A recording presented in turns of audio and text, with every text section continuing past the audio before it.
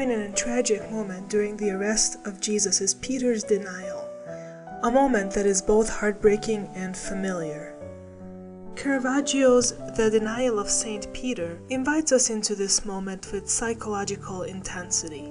We meet three characters standing together in the dark of night: a military guard, a maidservant, and Saint Peter himself.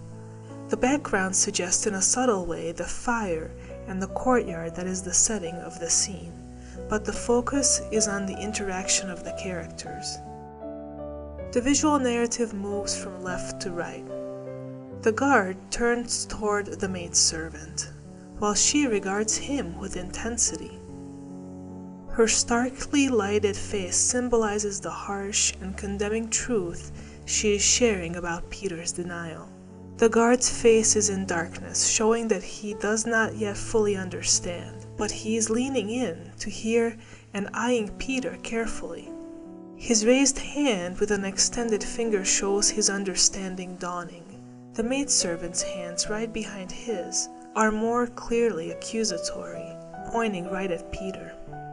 Peter is at the right side of the scene, cast in a softer light. His hands point to his own chest, offering a self-condemning conclusion to the movement of hands in the scene.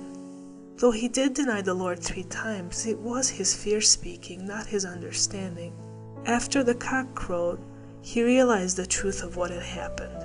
Jesus had foretold the scene, not condemning, but plainly stating Peter's need for healing, forgiveness, and faith.